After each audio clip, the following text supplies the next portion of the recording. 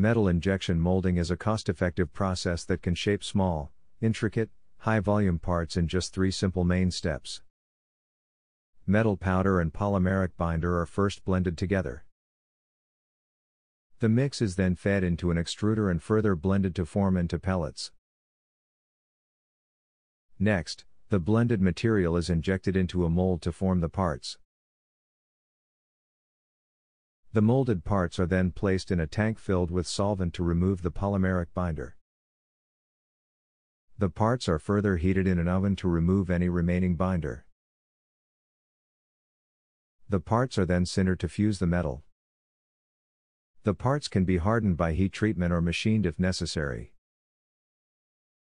After that, the finished parts are ready. Thank you for watching. Check out other casting processes on our channel.